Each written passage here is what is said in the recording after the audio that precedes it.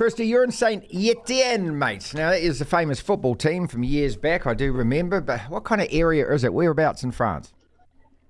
You're not wrong, actually, and it's. I think it hosted a couple of matches of the Football World Cup in maybe 1988.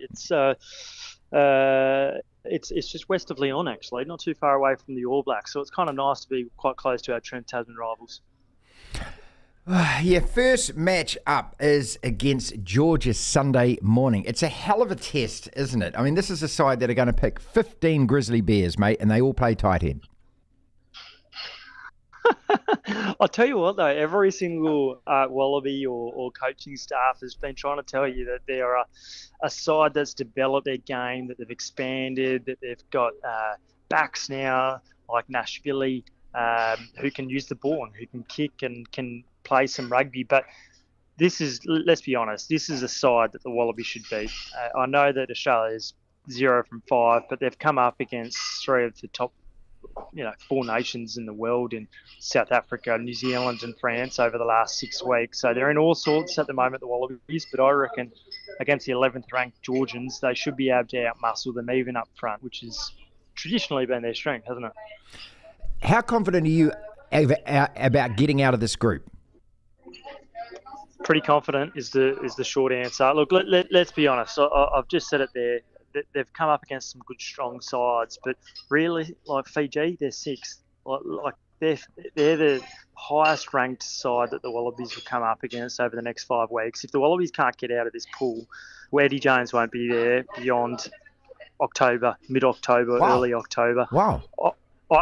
I think the Wallabies will be fine, and I think they'll go through to a quarterfinal. I think they'll come up against England and Marseille. It's written in the stars. Eddie will come up against his apprentice and Steve Borthwick, and I can only see one winner, and I think that's Eddie Jones. We've seen it. We've seen Steve Borthwick struggle under the pressure, the helicopter view that a head coach is required. England are in disarray, and more so than the Wallabies, who have got a proven coach. With a 90% win record in World Cup. So I think they'll be all right. Wow. I'm just trying to process that, just trying to absorb that at the moment. So he's on that much of a knife edge. This is the guy that Rugby Australia, Hamish McLennan, have invested so much money and they put all their eggs in his basket. He's coaching the Lions tour through to the next World Cup. But if he fails, well, when I say he fails, the team fails, if all turns custard in France, he's gone? Look, I think it'd have to be, and I don't think it would just be Eddie Jones that would be gone. It would be Hamish McLennan, the chairman, that would be gone, I would imagine. I know that he's a person that lives by the sword, that's bullish, that makes some big calls. But the reality is, if the Wallabies struggle here at the World Cup and they don't make it past the pool stages, having axed Dave Rennie in mid-January, there's no way that the chairman can stay on beyond this year, and I would imagine that Eddie Jones would follow suit.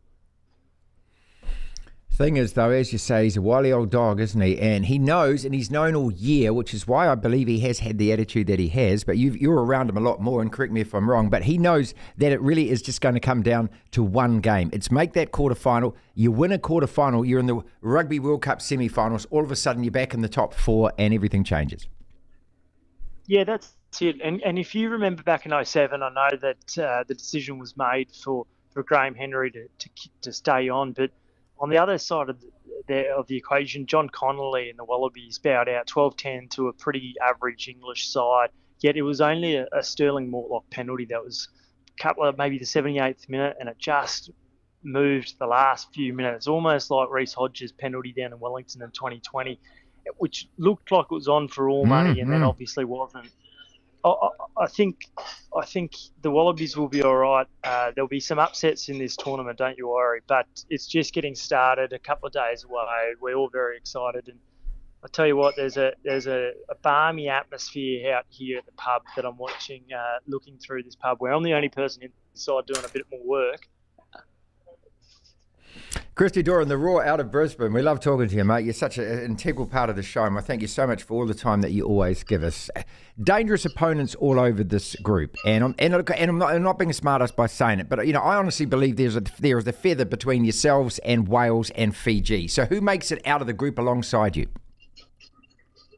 Yeah, good question. I think Fiji will knock over Wales in the opening weekend of the tournament. I know that Warren Gatlin's a proven, experienced operator, but it kind of just feels like, um, yeah, I just think that a bit like Gatlin's return to the Chiefs, which didn't quite go to plan, and maybe a couple of guys came through and a bit more development. I just don't know if Wales got it right there with Gatlin going back.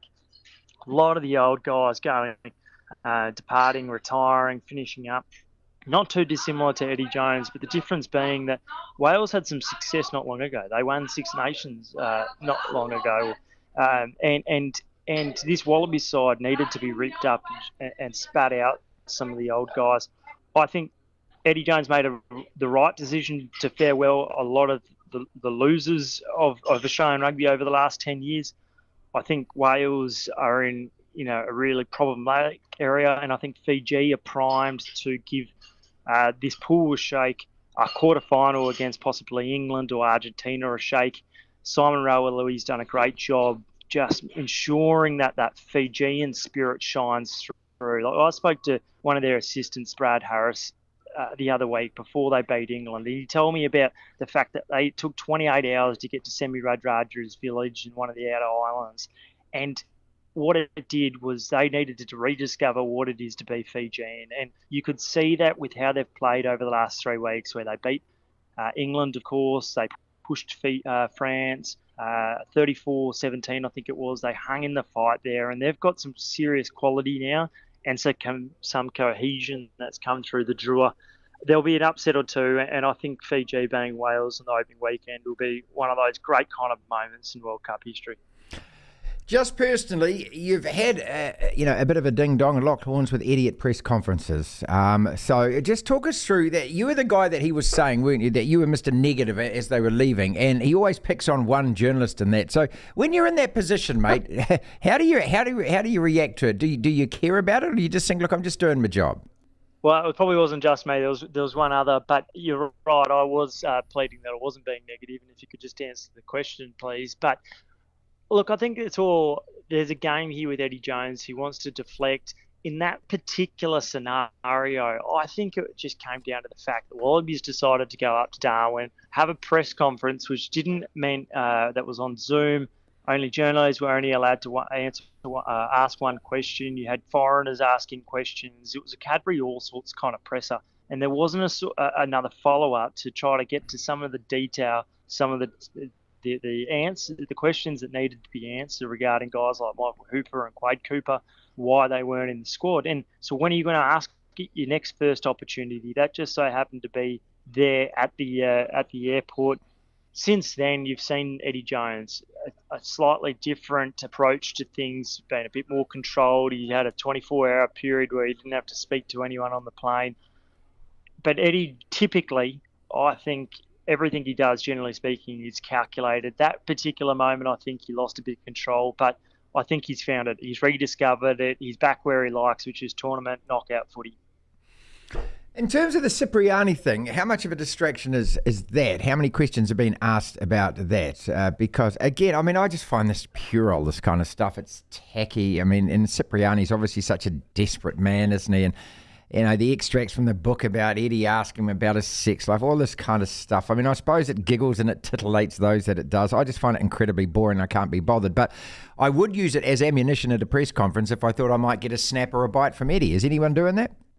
Well, he will speak to the media on Thursday afternoon. It'll be very late, probably be 1 a.m. on Monday, on Friday morning rather, when he speaks New Zealand time, that is, when he speaks to the media for the first time. He had a quick conversation with a Daily Mail journalist yesterday, Monday, French time. And look, it was fair to say he was disappointed by what he said, used the F word, said it was a complete fabrication. Haven't heard from him since, but I'll tell you, looking at him at training today, he didn't look like he had too many worries there.